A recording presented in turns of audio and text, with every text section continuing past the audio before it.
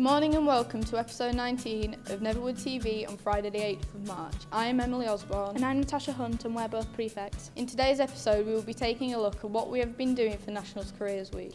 We will also hear this week's recommended read. And finally we will hear some general school news and reminders.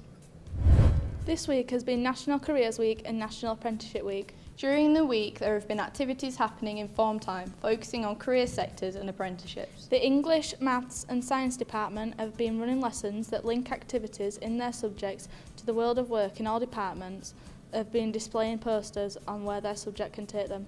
Year 11 have been applying for apprenticeships with Mrs Bird and Year 10 are accessing higher education activities today on the Hepsy bus.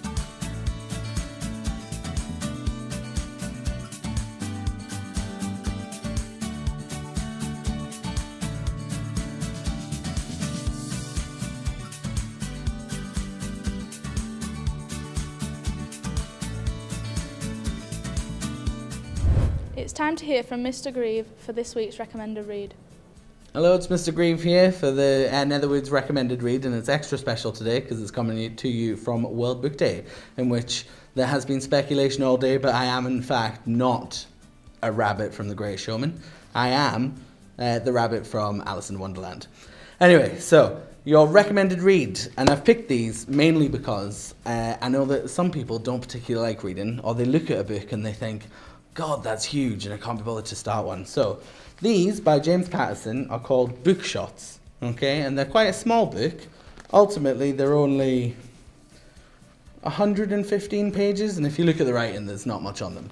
So, these are book shots, yes. James Patterson, he likes to write about crime and thrillers, and he writes these small books that you can pick up at W.H. Smith's or anywhere. I don't think we've got them in the library, but if you ask Miss Haig, you can maybe borrow one from her, because they are hers. And they follow just a man solving some sort of crime. It slams all of the action into a very short amount of pages, and you can get lost in it, and it would only take you a couple of days to read. And if you were looking to get into reading, it's a very good, easy way to start. Okay, so for instance, this one's called The Hostage. It's VIPs gather in London for the ultimate preview, but one invited guest plans to make this day in the city one he will never forget. Global head of security John Roscoe confronts a killer with a deadly timetable. Or we have The Chase, which is a man plunges to his death from the roof of a Manhattan hotel. It looks like a suicide, except the victim has someone else's fingerprints and $10,000 in cash. Okay, so very easy reads. Quite engrossing. I read them with my Year 9s last year for Run and Reader. They seem to enjoy them. Yeah, okay, thank you.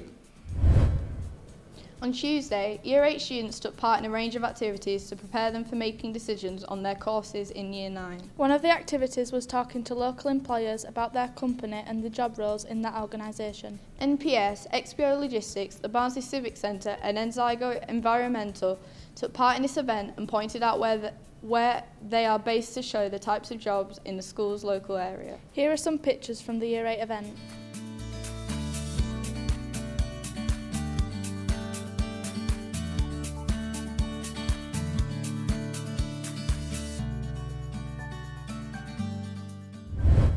Yesterday was World Book Day. A number of our teachers dressed up as characters from their favourite book, which generated conversations between students and staff about what they are reading.